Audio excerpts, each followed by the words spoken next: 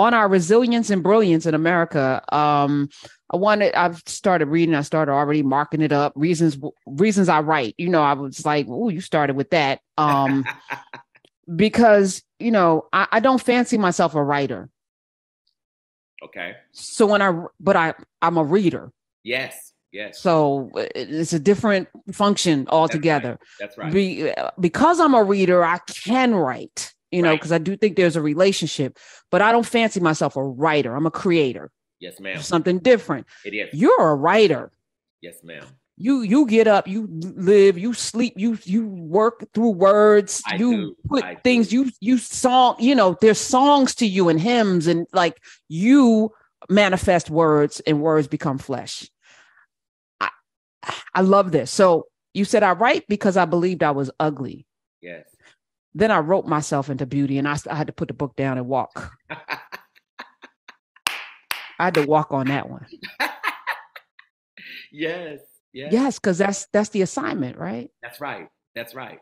That's right. That's the assignment. And what I learned through the word is that you can redo, you can undo, you can overdo, you can misdo anything.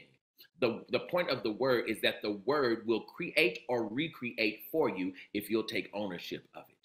And part of the job of colonization, Karen, part of the job of slavery was to do two things. Slavery colonization really sought to do two things. To, number one, erase your memory of your own beauty. Slavery sought to erase African memory of its own beauty. Number one. Number two, to give spiritual authority unto the oppressor. Why is that important? So that when we start talking about or thinking about God, we think about them first. So whatever God said, they had to approve.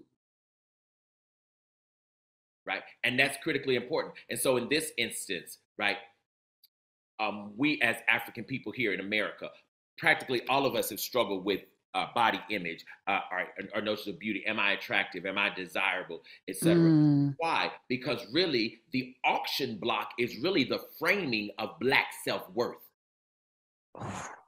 Which in the coming, you masterfully lay that out to the point that by the time our ancestors got to the auction block, we were either defiling our beauty to be less desirable, or at the end wanting to be more desirable to the people who were buying us. That's right. Ooh, that. And only took a few months. Listen, heavy.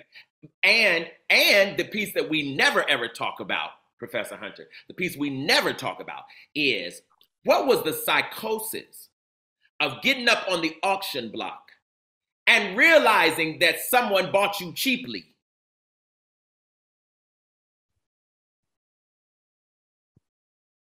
What does that even mean? Cost much. What does that? Okay. 866-801-8255. We're going to go to the phones as well. What does that mean? How do you realize so you don't speak the language, you're picking up things, you're seeing multiple people bet on the women with their naked bodies and form that are beautiful, so they're desirable to them. You realize those that look closest to the people who are purchasing are more desirable, so you process that. The ones that are darker with broader noses and thicker lips are not necessarily as desirable. You're realizing this in real time. So how do you know whether or not you were bought cheaply? I think there are all kinds of ways you know. Number one, many Africans could not speak English, right? But they knew how to count currency. Because remember, these are tradespeople. Most of these people come from villages and communities where they were trading with multiple peoples around the country. The second thing is, remember, most Africans initially don't speak English, but they are multilingual. Many of them speak many European languages and many African languages, right? The other thing is, you start reading people's body language. And this is so profound about Black people. You start reading people's body language in terms of how they are responding to your examination. right? And it's part of that excitement. When you see someone else being sold, when you see someone else who takes a long time to be sold, when you see other people coming a bit closer to look at this body, to reach out and touch it, etc., then when it's your turn, they sell you almost instantly. It's a psychosis. It's a deep thing. One knows then that I did not elicit nor solicit the praise or the admiration of these admirers. On one level, it's like, so what? Because I don't want to be sold at all. What's happening is Black worth is being translated into cash. How does that translate, or how do we process that today, 400 years? I know you're going to ask me, and listen, and here's how this happens. We have things now that are equal to the auction block. We don't call them auction blocks, but it's doing the same work. Karen Hunter, I don't know why you're trying to, Come on through, really... Dr. Black. Come on through. Come on. We here. Listen, most people home. Y'all home now. Miss Sophia home. Shut up. Pass the peas. Go ahead, Dr. Black. Keep talking. And for example, it's called the NBA draft. The draft. Because what does draft mean? Even the word, what does it mean? It means we're trying to decide how much you're worth. We're trying to decide our imagined value that you might bring to this team. And why does the auction block symbolism work? Because there is an owner of all of us.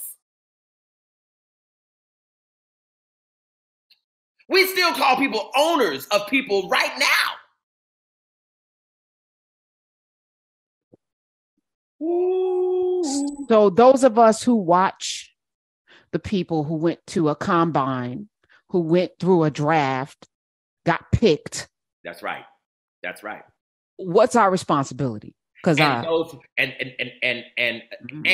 those who didn't get picked. See, that's where it comes in about this notion of being bought cheap. What about those who didn't get picked? What about those who had to watch the others get picked while they knew and believed they were just as? You see, it's the same psychosis. Right. And then we have to figure out how to soothe the wounds of the unwanted, of the undesirable. But undesirable to whom? Right. To a machine that's waiting to use your body again. Ooh. So when did you think you were ugly and had to write yourself into beauty? As a child, I thought I was an unattractive child. And I thought who told you that? I'm gonna answer it this way. The question is, who didn't tell me I was beautiful? Right. They didn't say you're ugly. They just never announced my beauty. They never said, oh my God, you're a beautiful kid, or oh my God, what a joy that you are in my life. Little boy, or they never said things like, wow, you look like God, or they never said, my God, baby, you're a knockout. They never said those kinds of things. What folks said to me was instructions. They told me what to do. They told me what the price would be if I was not obedient. See, and this is what you tell people who do not have aesthetic currency. You prepare them for serviceability. The people who are pretty, right, we announce their beauty. They don't have to be as obedient because simply their presence is the gift to everyone else. The ugly people have to do homework excellently.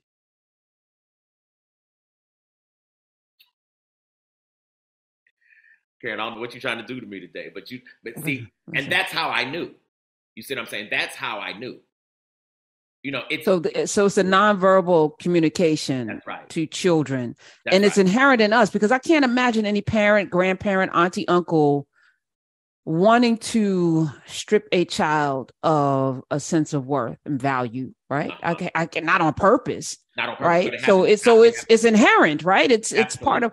Absolutely. So how do we address that in ourselves, what we do to others?